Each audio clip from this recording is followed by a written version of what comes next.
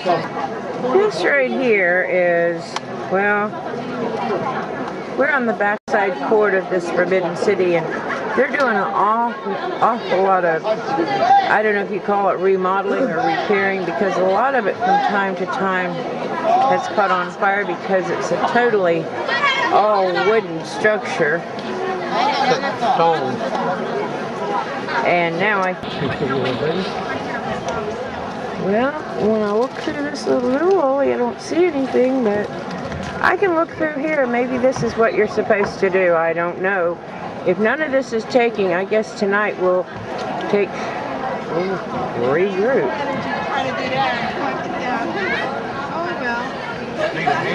We thought we could do it, no.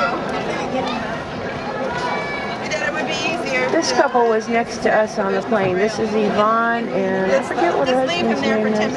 Did you take a picture of us trying to... No, I missed that part, Yvonne. I'm glad. I missed that.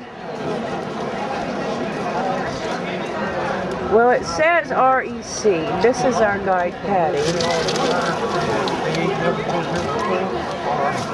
And I don't really know. I'm just scanning. This is some more of the inside of the Forbidin City, which is really, really big. Those people back then spent an awful lot of money on all this stuff, and why, I don't know. I guess, and here's some more of the parts that they're working on. And then there's this stuff. I really don't know what all this is. But there's just an awful lot of it, and this is just a little bit on the inside. Well, here we go with more of the Forbidin City. Hey there, Dirk. It just seems to go on and on and on. And on. And on. And there's our little guide lady. This thing just... Here's Patty taking a head count.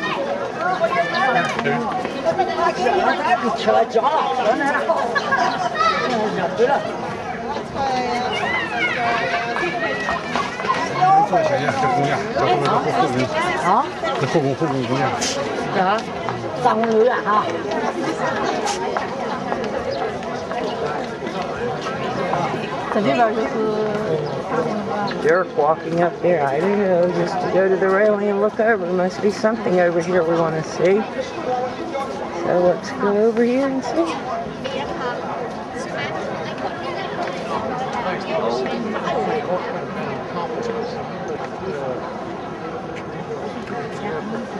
Well, this is, I guess, more. It just goes on and on way back there. Oh my goodness.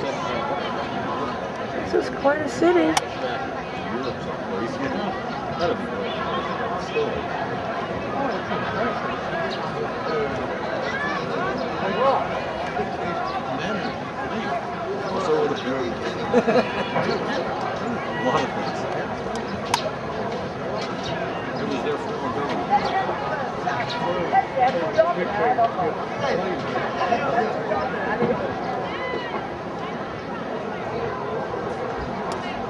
This is just more of the Forbidin City.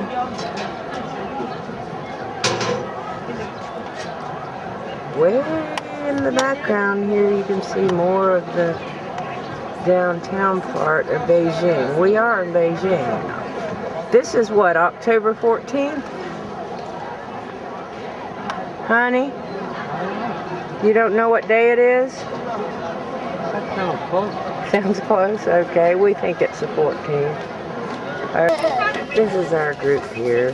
Here's Roy. You can see he's about bored. I got bored. I'm just sitting here on a bench now. Waiting for her to get through talking about whatever. All about the Qing dynasty, the Ming dynasty, and shaking shit.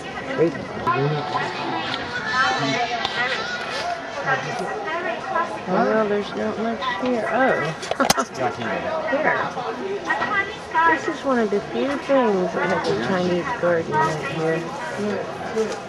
The rest of Forbidin City doesn't have any trees because they couldn't see the enemies through the trees. needed open area, but this is quite lovely in here. Actually, right, yes. The first and the most important element is the snow.